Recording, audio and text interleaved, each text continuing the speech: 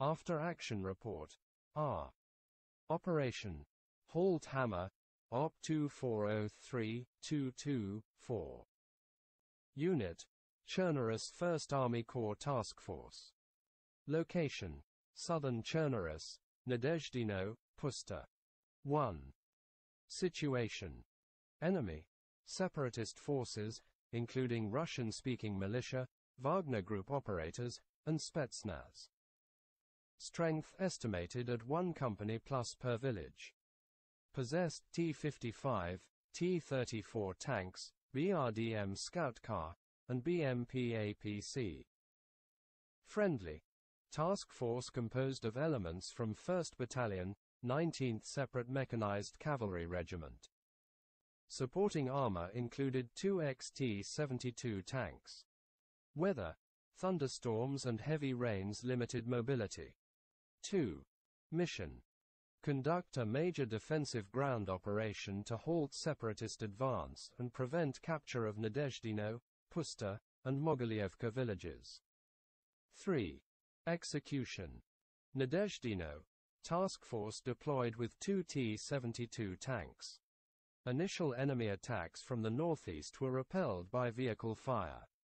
However, a Spetsnaz attack from the northwest inflicted casualties and disrupted command. Despite communication issues, the task force continued defense and repelled further probes until ordered to withdraw south. Pusta task force established defensive positions and engaged enemy forces advancing from multiple directions. A combination of armor, heavy machine guns, and rifle fire prevented enemy incursion. Due to deteriorating overall situation, the operation was cancelled, and the task force ordered to return. 4. Results. Friendly. Objective not achieved. Task force successfully defended Nadezhdino and Pusta, inflicting significant casualties on enemy forces, estimated 1 XT-55, 1 XT-34, 1 XBRDM, 1 XBMP. However, withdrawal was necessary due to command disruption and enemy pressure. Friendly losses were minimal. Command Squad 3, 2nd Squad 2. Enemy likely conducted probing attacks to test our resolve. 5. Recommendations. Improve communication redundancy within the task force. Refine command succession protocols. Conduct training for operating under limited visibility and extreme weather conditions.